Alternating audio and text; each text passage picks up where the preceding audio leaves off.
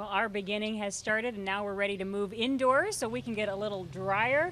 We're going to start our show off at St. John's Catholic Church, take a look at some history and the beauty of that incredible building.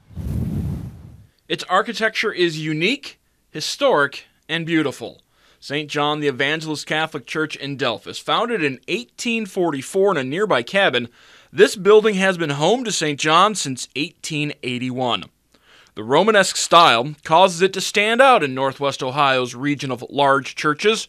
Rounded arches instead of high peaks, high, rounded ceilings, designed to be uplifting, both physically and spiritually, and designed to spread a message to all who enter.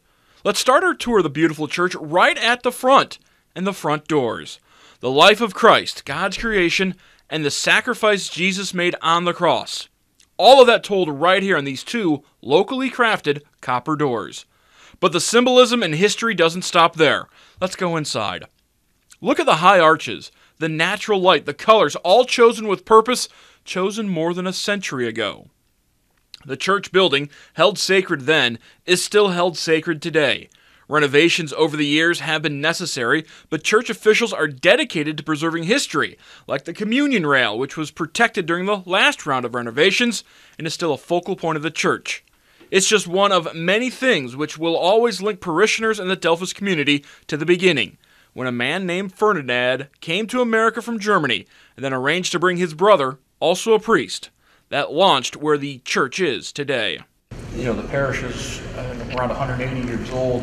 This building itself, though, isn't quite that old, but this has obviously been here quite a long time. This is our third church, and this was dedicated in 1881. It's been through a renovation, we think, about every 25 years on average. Something significant, we do some sort of significant improvement, and it just needs updating. So 1881, and it's in really good shape, and people have taken very good care of it. We use it a lot. You know, there's mass here every day. There's usually a couple of funerals a week. There's usually a wedding or two. 4 masses on the weekend. There's thousands of people that come through here every day, or every week. Among the ways you've been able to keep the church relevant, you open the church up to allow people to walk, to use it as an indoor walking space. Yeah, the church is open until 9 o'clock every night except Sunday for people to pray and to walk. Some people you'll find just sitting in a pew or up by the tabernacle. Other times you'll see people just taking laps, and then we call it health walking. But sometimes they're praying, sometimes they're catching up, sometimes they're just enjoying the place that is really probably their favorite place on earth.